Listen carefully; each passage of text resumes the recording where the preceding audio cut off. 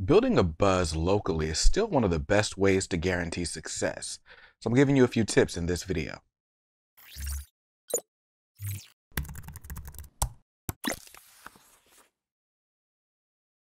What's up guys, Brandon here from KDMR Music, the channel making you a more successful musician. Now, on this channel, I give you tips, education, and strategies that you can use to go out there and build a financially successful career.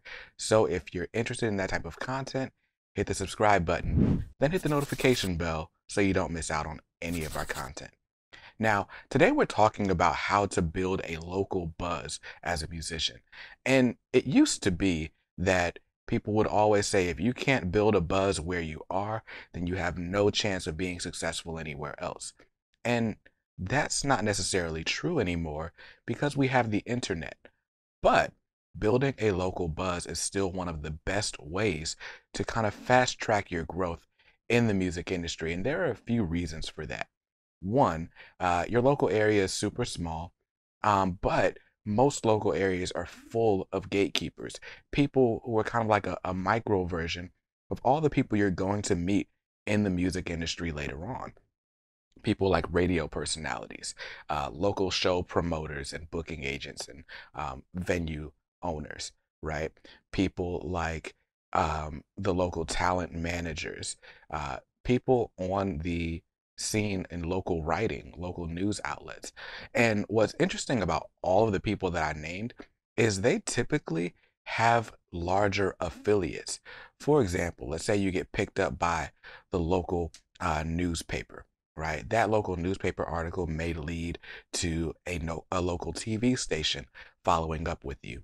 Well, the local TV stations, they're affiliated nationally. All of a sudden, if your story is picked up, you can be national news or a national sensation relatively quickly.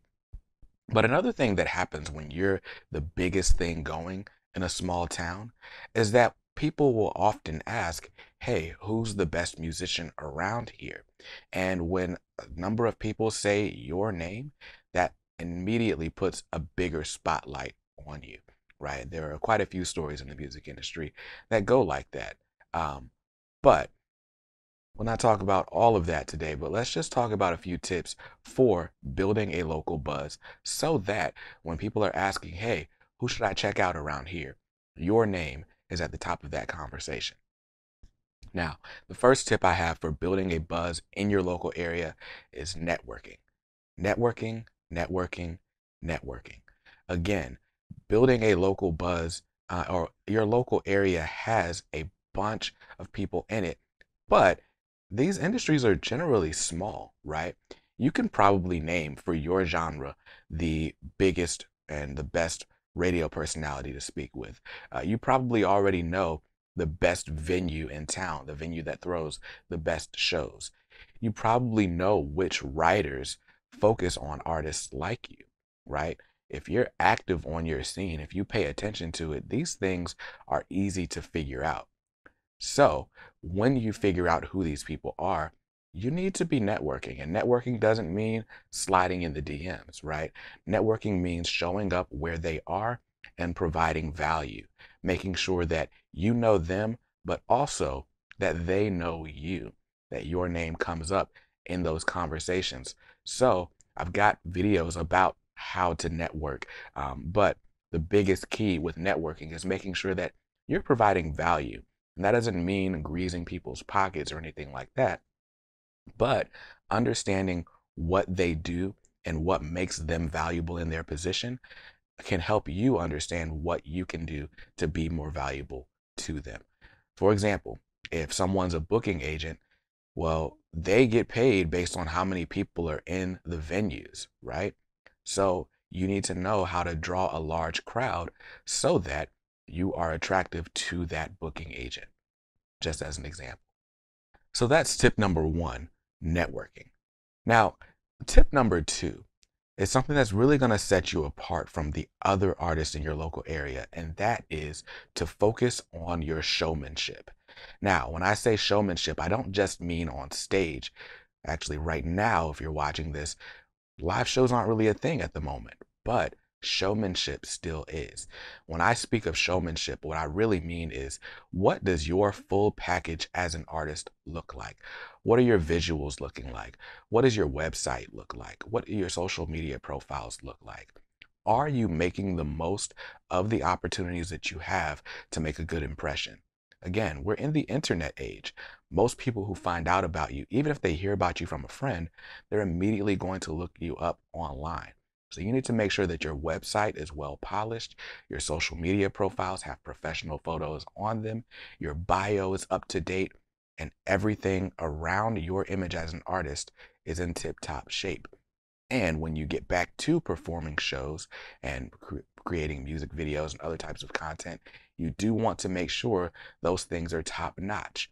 Now, of course, if you have talent, you don't necessarily have to always have top notch video quality and things like that.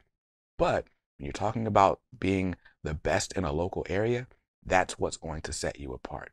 So team up with a videographer in the area, team up with a photographer, have a team of people that you rely on to give you a consistent brand image, and make sure you show up that way. Now, of course, when it's time to do live shows again, make sure you put extra effort into them. Don't just get on the stage and blah, blah, blah, right? Have a really well put together show. Study good live performers in your genre and try to emulate them and kind of put your own spin on things. If you have the best live show in your local area, it will take you far. Not only will people buzz about you, but it can help you maintain a consistent income while you're waiting for these larger area opportunities to come through. Now, the third tip for building a local buzz in the area is collaborating with other artists. Collaborating with other artists does two things, and I say this all the time. The first thing it does is it helps to sharpen your skills as a musician and as a performer, because you're seeing other ways of doing things outside of whatever you do in your home studio. But second, and more importantly, it gives you and the artist that you're collaborating with access to new audiences. You get access to their fans, and they get to get access to your fans. That's super great.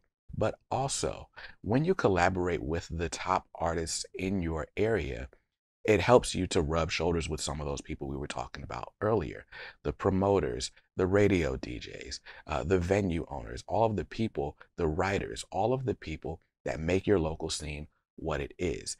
So if you can build a more attractive show, a more attractive offer for people to participate in, a more attractive experience, then you're more likely to get the attention of those local gatekeepers. And again, when people start asking these local people, hey, who's good in this area? Who's good in Raleigh, North Carolina? Your name comes up at the top of that. So don't sleep on the opportunity to collaborate with other audiences to build up your local buzz. So those were 3 tips to build a buzz in your local area. Now, of course, you can spend a whole bunch of time trying to get gatekeepers on your side, or you can go directly to your fans and build an audience of people that actually love and want to spend money on you. I teach how to do that in my coaching community. It's called Master Music Marketing. I'd love for you to join it. You can learn more at mastermusicmarketing.com. If you like this video, give it a thumbs up.